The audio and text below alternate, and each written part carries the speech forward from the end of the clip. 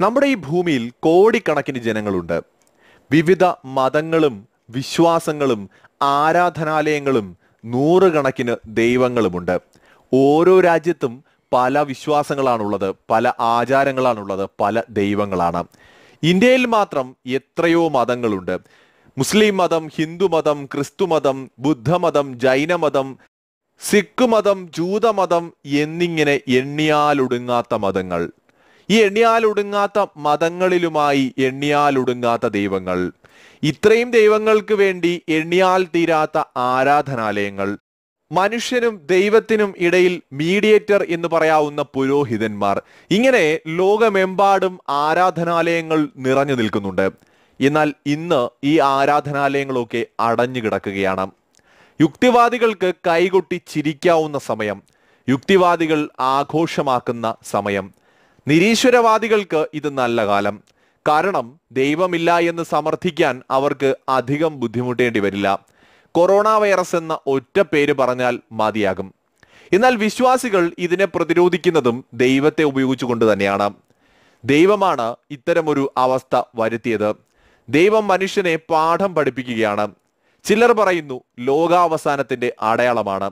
ചിലർ പറയുന്നു മനുഷ്യൻ ചെയ്തു കൂട്ടിയ പാതകങ്ങൾക്ക് ദൈവം നൽകുന്ന ശിക്ഷയാണ്. യുക്തിവാദികൾ പറയുന്നത് അങ്ങനെയെങ്കിൽ വിശ്വാസികളെ ദൈവത്തിന് രക്ഷിച്ചുകൂടായോ? സ്വന്തം ആരാധനാലയത്തിലെങ്കിലും ഈ വൈറസ് കയറാതെ സംരക്ഷിച്ചുകൂടെയോ? ദൈവത്തിന്റെ സന്നിധിയിൽ പോലും ആരാധിക്കുന്നവർക്ക് രക്ഷയില്ലെന്നാണോ വിശ്വാസികൾ പറയുന്നത്? യുക്തിവാദികളുടെ ഈ ചോദ്യത്തിന് ഒരുമാതിരിപ്പെട്ട വിശ്വാസികൾക്കൊന്നും മറുപടി ഉണ്ടാകില്ല. ഒരൽപ്പം നിശബ്ദതയോ പെട്ടെന്നുള്ള ഒരു ആക്രോശത്തിലോ അവർ മറുപടി അവസാനിപ്പിക്കും. പക്ഷേ കുറച്ചുകൂടി ബുദ്ധിയുള്ള വിശ്വാസികൾ ഇതിനും മറുപടി കണ്ടെത്തിയിട്ടുണ്ട്. ദൈവം അങ്ങനെ എല്ലാ കാര്യങ്ങളിലും ഇടപെടുന്ന ആളല്ല. ദൈവത്തെ വിശ്വസിച്ച് ജീവിച്ചാൽ നിങ്ങൾക്ക് രക്ഷപ്പെടാം. പക്ഷേ ഇതുപോലെയുള്ള ഒരു മഹാമാരി വരുമ്പോൾ ദൈവം പറഞ്ഞിട്ടുള്ളതുപോലെ പ്രവർത്തിക്കണം, മുൻകരുതലുകൾ എടുക്കണം. അതൊക്കെ നിങ്ങൾ ഓരോരുത്തരുടെയും ജോലിയാണ്. അല്ലാതെ ഓരോരുത്തരെയും സംരക്ഷിക്കാനുള്ള ഉത്തരവാദിത്വമൊന്നും ദൈവത്തിനില്ലത്രേ. എന്നാൽ മറ്റു ചിലർ പറയുന്നു ഇതൊക്കെ ദൈവം നേരത്തെ കൂട്ടി ചിന്തിച്ചിട്ടുണ്ട്, അതുപോലെ നടക്കുകയുള്ളൂ. കുറച്ചുകൂടി വിശാലമായി വേറെ ചില അഭിപ്രായങ്ങളുമുണ്ട്. ഈ കാലഘട്ടം എന്ന് പറയുന്നത് പരീക്ഷണങ്ങളുടെ കാലഘട്ടമാണത്രേ. ഈ കാലഘട്ടത്തിൽ ദൈവം ഒന്നിലും ഇടപെടില്ല. നന്മകൾ ചെയ്യുന്നവർക്കും യുക്തിപൂർവം ചിന്തിക്കുന്നവർക്കും പ്രവർത്തിക്കുന്നവർക്കും ഇവിടെ പിടിച്ചു നിൽക്കാം. അല്ലാത്തവർക്ക് ദൈവകോപത്തിന് ഇരയാകേണ്ടി വരും. ഈ കാലഘട്ടത്തിൽ മനുഷ്യൻ ചെയ്യുന്നതിന്റെ പരിണിത ഫലങ്ങളാണത്രേ അവൻ അനുഭവിക്കുന്നത്. ദൈവത്തിന് അതിൽ ഒരു പങ്കുമില്ലത്രേ. എന്നാൽ യുക്തിവാദികൾ ഒരു പടി കൂടി കടന്ന് വീണ്ടും ചോദ്യശരങ്ങളുമായി എത്തും. എങ്കിൽ പിന്നെ എന്തിനാണ് ഇത്രയും ആരാധനാലയങ്ങൾ, ഇത്രയും വിശ്വാസ കേന്ദ്രങ്ങൾ? ദൈവത്തിന് നിങ്ങളെ ഒരു ദുർഘടഘട്ടത്തിൽ സംരക്ഷിക്കാൻ കഴിയില്ലെങ്കിൽ ഈ കാലഘട്ടത്തിൽ പിന്നെ ആരാധിക്കാതെ ഇരുന്നുകൂടെ എന്നാണ് അവരുടെ ചോദ്യം. ഇങ്ങനെ ചോദ്യശരങ്ങൾ കൂടി പെയ്തിറങ്ങുകയാണ് കൊറോണ കാലത്ത്.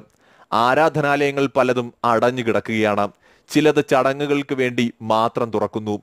പുരോഹിതന്മാരും കൊറോണയ്ക്കെതിരെ പ്രതിരോധത്തിൽ ഏർപ്പെടുകയാണ്.